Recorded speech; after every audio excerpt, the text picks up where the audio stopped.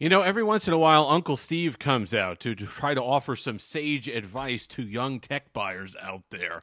And I don't want to be somebody that pours cold water on your excitement about a fancy new Apple tablet, because if you need it, if you've decided you need an upgrade, if you're coming from an older one, if you have a legitimate use case for it, then you should be excited for it. Go ahead, go ham. However, oh, and if you are decided on one, by the way, link in the description. It does help the channel. However, I do feel the need to come out and offer a tale of caution about new Apple iPads and iPads in general. They always seem really interesting. You always have it in your mind, all these cool things that you're going to do with your iPad Pro. However, I caution you, think twice about what you're going to do with it. Make sure you have an absolutely in-stone use case for getting an iPad Pro before you shell out over $1,300 for the large one, or I think it's well over $1,000 for the 11-inch one. Have it in your mind exactly what you're going to do with it. Don't have it be like, well, I'll get it, and it's really powerful, so I could figure out what I'm going to do with it. No. It never works that way. And this is kind of the struggle that the tech industry has had with tablets for going on like 40 years now. Tablets aren't a new concept. You go back and watch old Computer Chronicles, they had these grid pads. They were essentially, they were essentially the size of, I have to move this around the camera, essentially the size of like an old ThinkPad, heavy as can be, with a screen on the top and a huge pen that did handwriting recognition. It was supposed to be forms replacement. But they were impractical. They were just huge and whatever else, and people figured it was easier to carry around whatever form, or a laptop or a portable or a luggable at that point, than carry around something like that for forms replacement. And I feel like, with the exception of media consumption, which is really the main use for tablets, that we're still kind of in the same boat. We haven't really advanced the argument in the last 40 years. So I fell into the trap. This isn't even the M1 one. This is a iPad Pro 4th generation 12.9-inch display device. 256 gigs of RAM. It is gorgeous. I love it. It's thin. It has the boxy corners. It had that new design language. Let's go ahead and open it up. It's got Face ID and all the rest of it. Just an absolutely gorgeous OLED display. I think this is the one with ProMotion. Yeah, ProMotion display. Phenomenal. And I'm thinking, well, I'm going to be able to do so much of this. I'm going to be able to do thumbnails if I'm in bed, or if I'm out. I'm going to take this and all the rest of it. And I'll tell you what it spends 99% of the time doing: sitting in bed watching YouTube. The same thing that a $200 tablet can give you.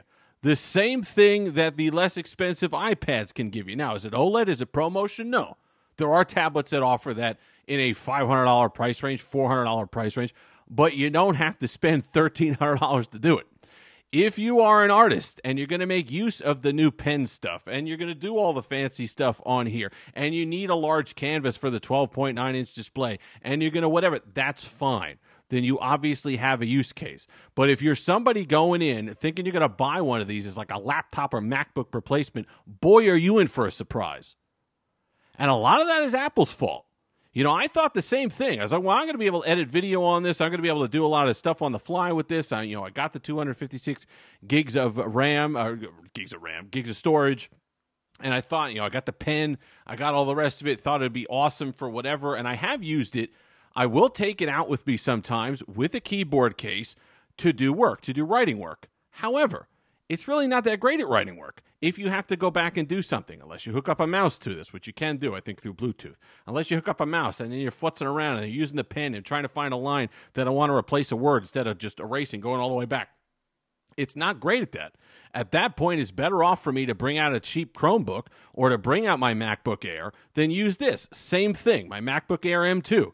Same price as this, okay? You can get the MacBook Air, I think it's the M3 one now, or whatever it is. $1,299 is the starting price on that. Think about what you're spending on a 12.9 or now 13-inch iPad Pro. $1,299 is the base model. Get yourself a MacBook Air. You're going to get a lot more use out of it. It's a lot more flexible and versatile in what you can do. I understand you don't have touch screen or pen support, and it's not going to be as great for content consumption. You can't sit in bed and watch videos on it. But if you're spending $1,300 on an iPad, it's for productivity. And I'm telling you, unless you're an artist that absolutely needs that pen input, you're not going to find it here. Apple hasn't given the app support. They haven't bringing us the pro apps. It's almost laughable that they're putting an M4 in an iPad unless they seriously beef up the app experience, unless they give us the pro-level productivity apps that you could find on Mac, that you use on other Mac platforms, on your desktop and on your laptop. Until you have that is useless in this. Absolutely useless. How fast can you possibly watch a YouTube video? You need M4 for that? iPad can calculate to the moon, but it can't edit a video. I don't understand that at all. But just like I said, they're really cool pieces of tech, super thin, super nice, alluring, like premium, all the rest of it. You're like, oh man, this is great. I'm going to get this as a laptop replacement. Why do I need a MacBook? I get the I get the flexibility of a touchpad, and I get the pen input, and I can bring it with me, and I can have a keyboard when I want one, and I don't when I don't need one. I can bring it on a plane. I could think long and hard. Take a deep breath. Take something for the FOMO, whatever you guys do. Take an Advil or something. I don't know what you got to do. Count to 10.